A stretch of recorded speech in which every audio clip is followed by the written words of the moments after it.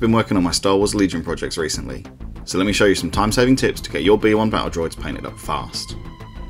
Firstly, we can save a huge amount of time by cutting out the base coating step and instead using a coloured primer. Here I'm using ossified earth from the Colour Forge, and within minutes I've now got all my droids covered in a nice, uniform base layer and ready to go. Moving on, I give them an all-over wash of Skeleton Horde contrast paint. This adds some nice depth in the recesses without dulling down the primer coat too much. To bring back some definition on the edges, I hit them with an all-over dry brush of Screaming Skull, and that's the main droid colour all done. Next thing to do is block in all the blasters and other weapons. I do this with Black Templar contrast paint as that gives me a simple, one-coat solution.